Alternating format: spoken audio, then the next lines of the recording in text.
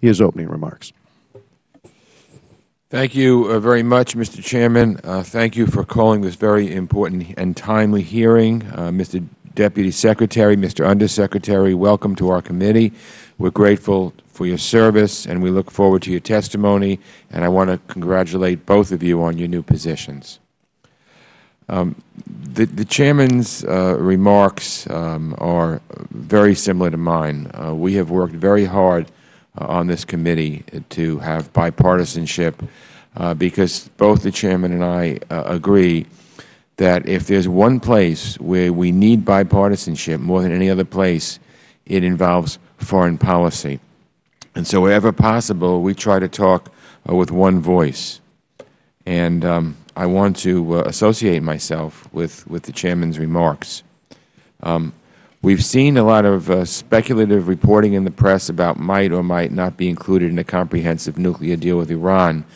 Today, we're going to send over a letter to the President signed by 360 members of Congress in both parties, a majority of each party, talking about some of the things that we're concerned with, and we would hope that we could get a prompt response from the White House. It's truly a very bipartisan letter expressing Congress's strong feelings about things that need to be in the agreement. I want to re-emphasize what the Chairman said. There really cannot be any marginalization of Congress. Congress really needs to play a very active and vital role in this whole process, and any attempts to sidestep Congress will be resisted on both sides of the aisle. We've seen a lot of speculative reporting in the press about what might or might not be included in a comprehensive nuclear deal with Iran. We don't technically even know right now if there's going to be a deal, but if there is, I think we would all be wise to review the details before passing judgment on whether it's a good deal, a bad deal, or simply a deal we can live with. I think it's safe to assume that we're not going to see what I would consider a perfect deal. I've said all along that Iran should have been required to freeze enrichment during negotiations, but they weren't, and it's clear that a freeze is not on the table for a comprehensive agreement. At this stage, we need to focus on making the deal as good as it can be. I'm hoping that our witnesses can shed light on a few key areas that, for me, could tip the scales between a bad deal and a deal that we might be able to live with. First, as part of any comprehensive agreement, we need total clarity about where Iran stands in terms of its ability to weaponize its nuclear material. How far along are they? Secondly, will the deal give us sufficient time to respond if Iran reneges and presses full throttle toward a nuclear weapon? Is a one-year breakout period the time until Iran has sufficient enriched uranium to then build a bomb? Is that enough time to catch their violation and react?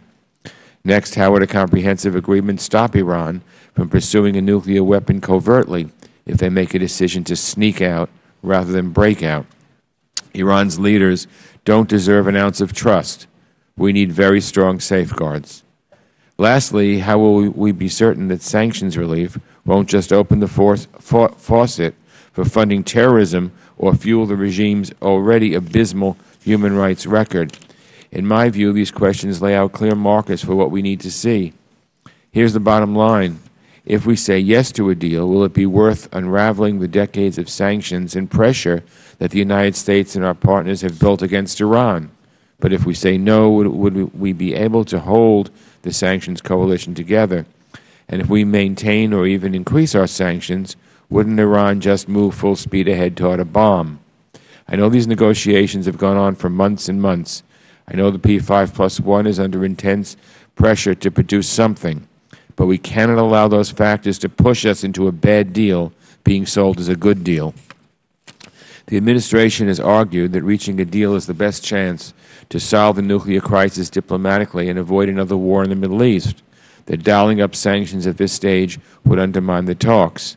And as I have repeatedly said, I am willing to see what is actually in the deal before passing judgment, and I strongly urge my colleagues to do the same. But make no mistake, Congress will play an important role in the evaluation of a final deal. Again, I want to say that I will not stand by and allow Congress to be marginalized. Any permanent repeal of sanctions is by law Congress's discretion. And before we do that, we must be completely convinced that this deal blocks all of Iran's pathways to a nuclear bomb. So I look forward to your testimony and hope we can have a frank discussion of these issues. And again, Mr. Chairman, thank you for calling this hearing today. Thank you, Mr. Engel.